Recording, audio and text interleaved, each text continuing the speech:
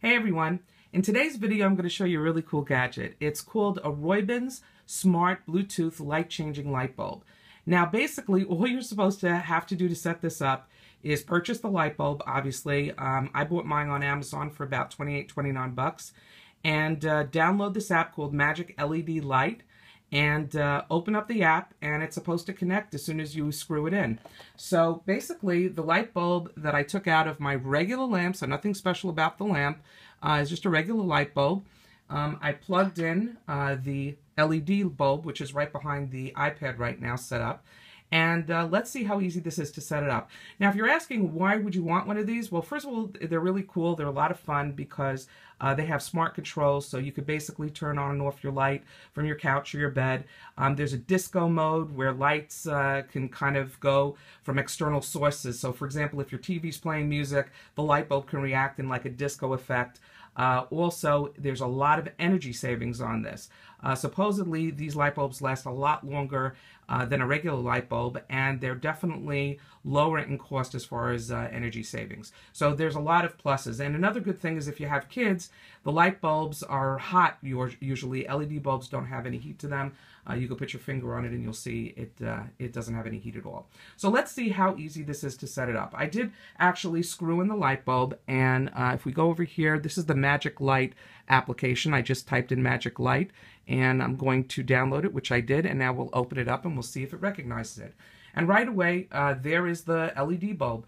I'm going to click Add Device, and it's going to give me an error message because you have to turn the power on and then off. And within the first minute that you do this, you have to click Add Device. So that's what I'm going to do. I'm going to turn this off and then on. We'll wait a second for the light to come back on, and then we're going to click Add Device. And there it goes. Now, at this point, I could name the device or not, and I confirm. Now, at this point, we have the light is on. So if I click on this little round circle over here, that should turn it off. And that works perfectly. So really is as easy to set up as they said. Turning it back on now. And you could do up to 50 devices on this, so that's pretty cool. Let's see some of the features it has.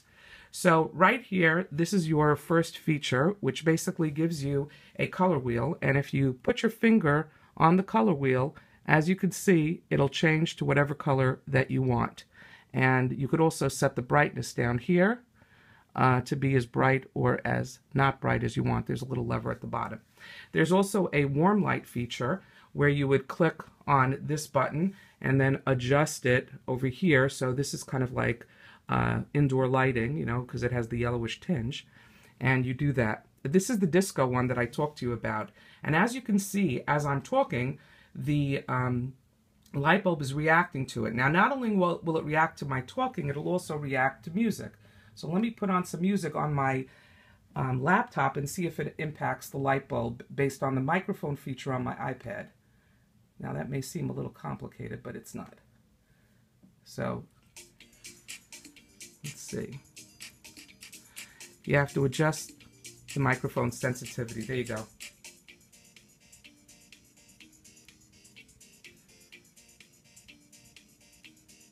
So it does actually react to music, and obviously this is a pretty slow song. If you would put on a higher song, a faster song, it might react differently. And of course, obviously, the louder the music, the more the microphone is sensitive to it. So that's actually a pretty cool feature. Another feature we have is these different preconceived color changes. So here is a red gradual change. This is a red-green crossfade. And you could speed it up or slow it down based on this little lever here, so you can really adjust it. There's a strobe effect, so that's a white strobe effect. There is also some 7-color strobe effects. And again, you can slow that down or speed that up based on what you'd like. So that's an actual pretty cool little feature. There's also a custom feature here where you can jump from one color to another. Now, this could be really good if you're having a party and you have some colors that you want. Let's say it's Halloween and you just want it to be orange and black and flip between orange colors. You could actually set those empty boxes for the colors that you want. You could either do a strobe effect, a jump, which jumps from one color to another, or a gradual, and then how fast that happens based on this control. So we talked a little bit about the music here. You can select music from your music library, but you can't just select any music. Some music will work, some won't.